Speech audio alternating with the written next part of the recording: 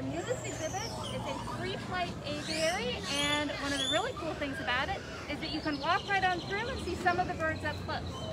Now, the Pantanal area at the Houston Zoo this area is in South America, and it has one of the largest one of the largest areas of species, and it's one of the biggest wetlands in the world. It has so many different species that in many cases are only found in those areas. Now, all of the birds that you'll see today are from South America, and they're all found surrounding this Pantanal area. It's really exciting. It's, like I said, it's the largest wetland on Earth, and when you visit the Houston Zoo, a portion of your ticket supports people saving there. So the Houston Zoo actually has organizations that they work with in the Pantanal. One of the people that we'll be seeing, one of the animals that we'll be seeing today is one of the species that are critical and are one of the animals that we are helping directly over in the wild. So, if you're ready, we will go inside.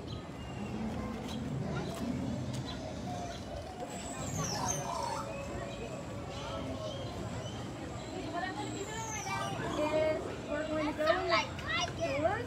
We want to make sure to only have one set of doors open at a time because it's a free flight aviary and the birds, they are everywhere in there. They could potentially fly out the doors when guests are going in and out. So we have the double set of doors and also some plastic cases that say keep our birds inside.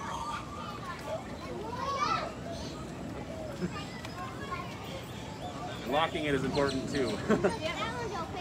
Make sure that it's definitely locked up at night at any time when we don't need it. We'll get there eventually, I promise. There we go. We're just increasing the build-up, making some suspense. This is our double set, doors, and when we go inside, we always want to make sure that the first set of doors is closed before we open the doors. I will come through.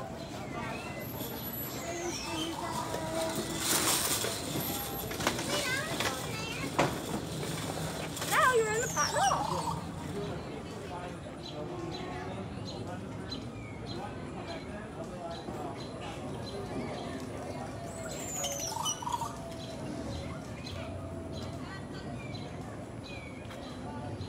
So in this exhibit we have 11 species of birds, about 40 birds in total.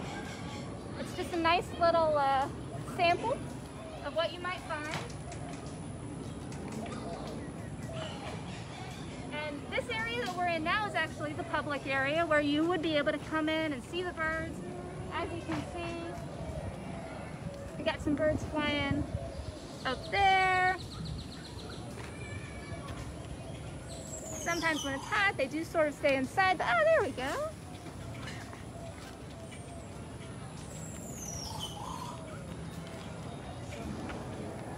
And actually, you're going to get a special treat today. We're going to go a little even further behind the scenes to an area where the guests wouldn't normally be.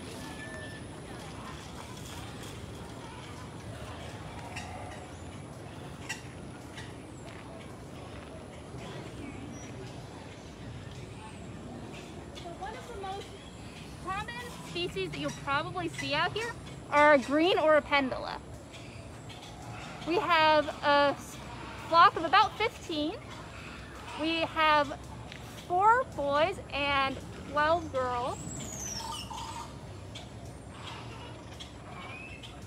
And I know that's 16. But what you can see there is that they are building these nests.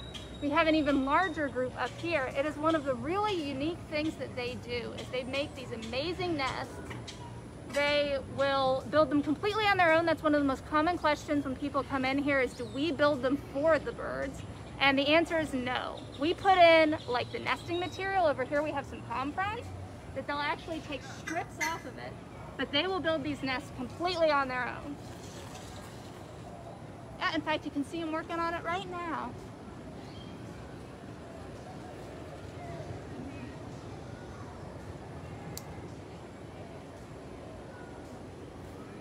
So my coworker Kelly here actually has an example example of what one of these nests looks like up close. This one, it was one of the early attempts. They made it mostly out of hay, which wasn't quite as strong. Since then, we've been giving them a little bit sturdier materials. So it happened to fall down with the wind, but there was nothing in it. It was totally fine. But you can see just how large it is. When they're way up high, you can't necessarily tell that it's so big. But the birds, they'll just sort of start at the top and they'll work their way down. And they make this really beautiful cavity. I don't know if it'll come through. But it's like a nice little bowl in there. And it's really, really strong. And the female, she will lay her eggs inside and she will stay in there with the chicks and then raise them. It can take a little while. It can take about 17 days for the eggs to hatch and then almost a month for the fledglings to come out. So that's why it's really important that they build these strong so they can hold up to all sorts of weather.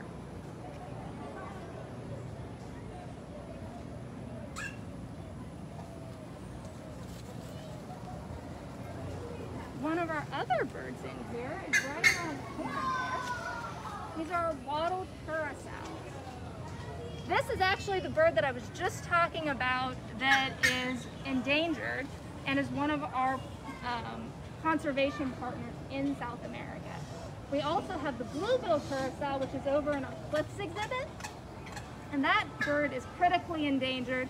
This one is endangered too, but they're really, really exciting. The Houston Zoo has a great history of working with the conservation efforts of these curassows.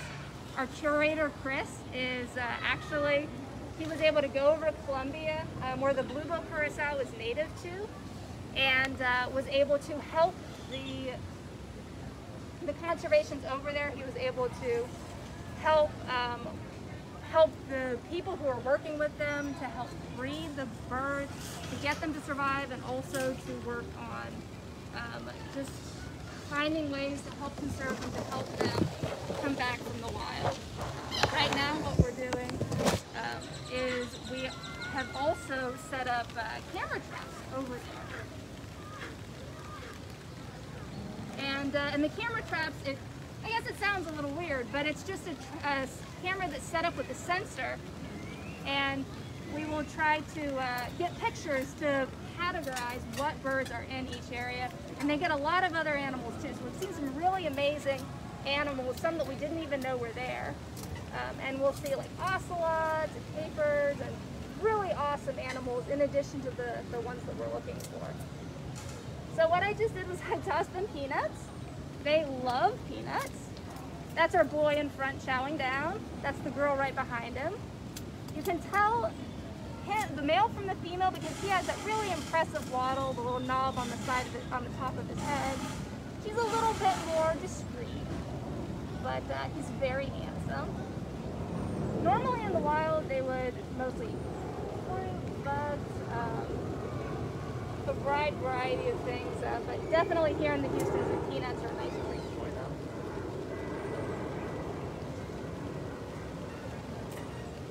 And another person that has a lot of experience with the curassows is our bird supervisor, Kelly.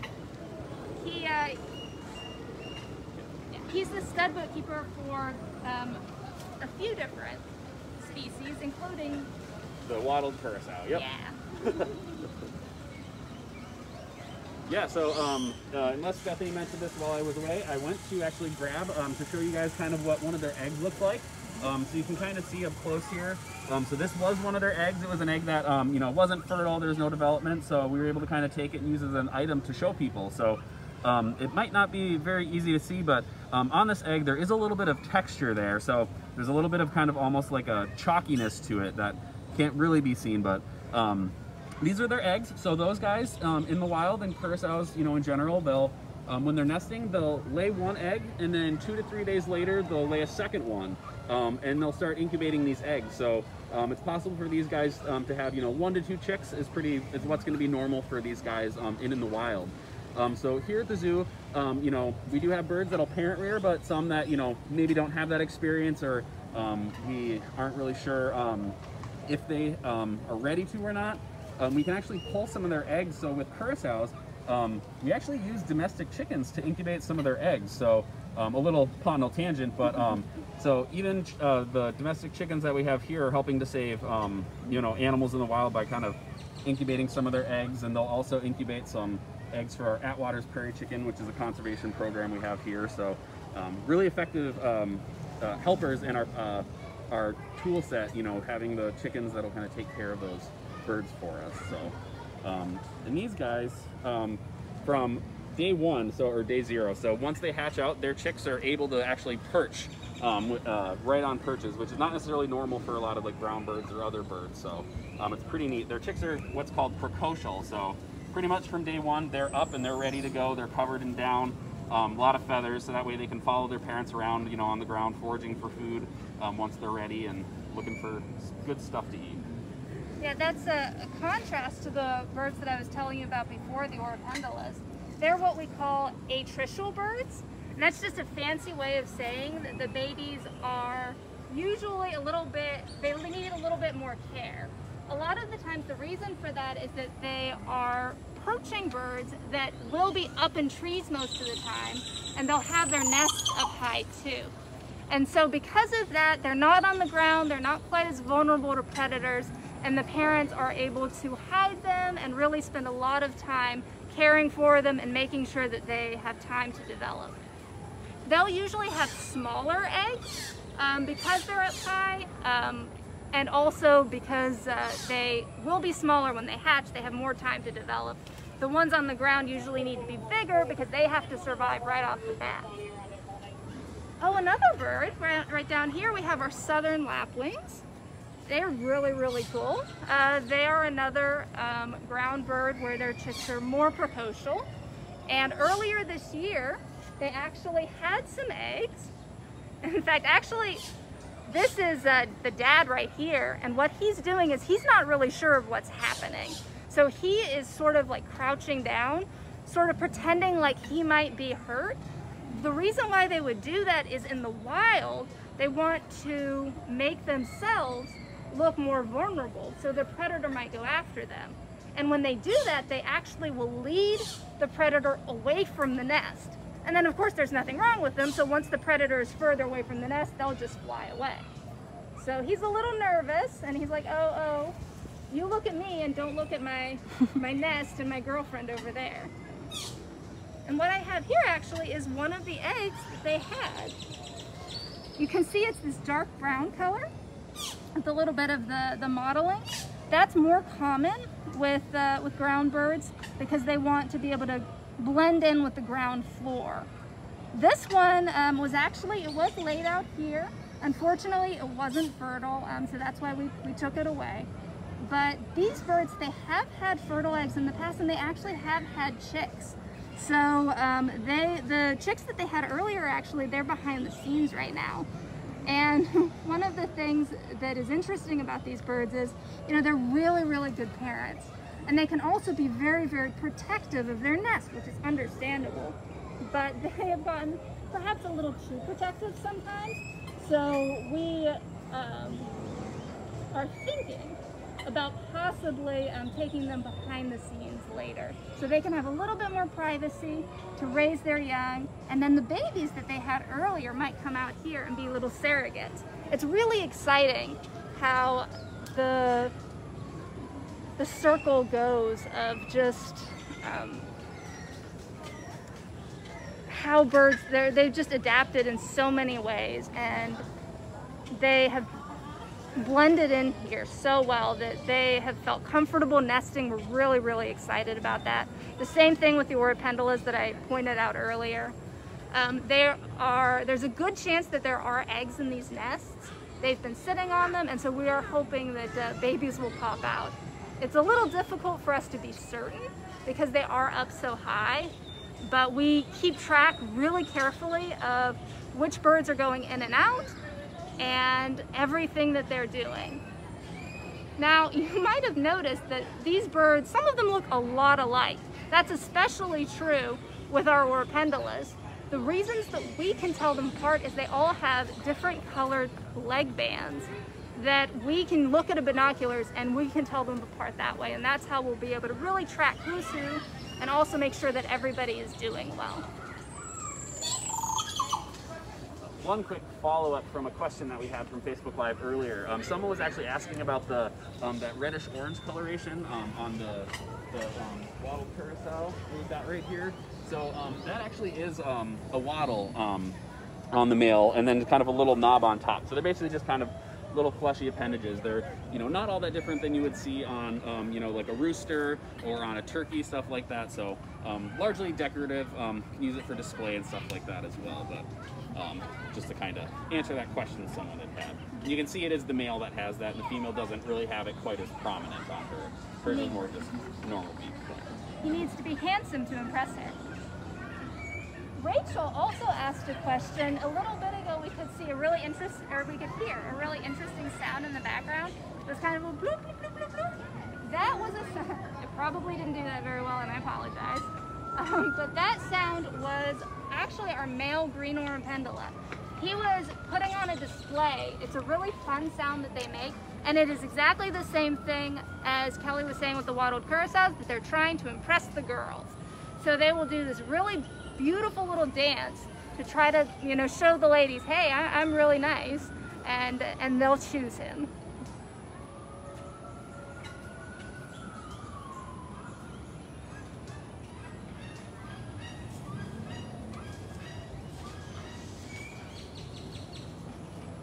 So if we look around, we might be able to see a few more birds.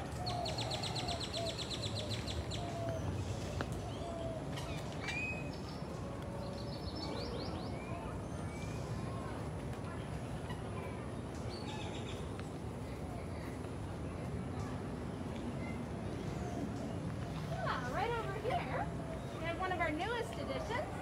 That is one of our male Andean cock of the rocks. It's a big name, but it's a beautiful bird. This is one of our boys. We have 3 boys and 2 girls. And the reason we have more boys than girls is actually very similar to what we were just saying, is this type of bird, it's known as a lecking species, which is a fancy way of saying that the boys really need to work to get the girls' attention. So this type of bird will come out in the morning and they'll put on these elaborate displays, all of the boys together, and the girls will basically see them and pick out the ones that they like best. So he's beautiful. The girls, they're not quite as pretty. They're more of a brown color because they'll typically be raising the young, so they'll actually make their little burrow. And they're called Andean cock of the rocks because they'll actually make their nest in cliff sides. They'll actually sort of pick out a hollow, they'll build it up with mud and sticks and clay and kind of make it secure. And then they will lay their eggs inside and stay with the chicks. And then the boys will go on being pretty and trying to impress more girls. And you can see they have really interesting feathers on their heads. One of the common questions that we get is their skull shaped like that? Because, you know, it's so weird you can hardly even see their beak. But the answer is no. They have a fairly normal shaped bird skull and a normal sized beak.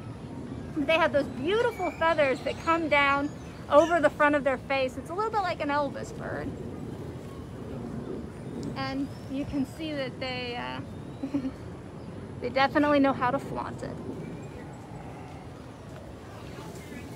Well, thank you so much, everybody, for joining us at Pantanal and our Savanna Aviary. We hope that you can come visit us at the Houston Zoo.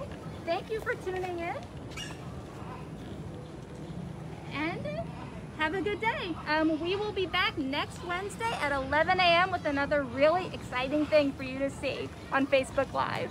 And one more thing, just so you know, even by purchasing a ticket and coming here at the Houston Zoo, you're actually helping save animals in the wild. So, absolutely. Some of the proceeds of those tickets actually go to those conservation projects like Bethany mentioned earlier, you know, helping the blue-billed curassows, or whether it's with tapirs or jaguars or any project that we're helping out with here at the Houston Zoo. So yeah, thank you so much again for stopping by. Yeah, thank you so much and have a great day.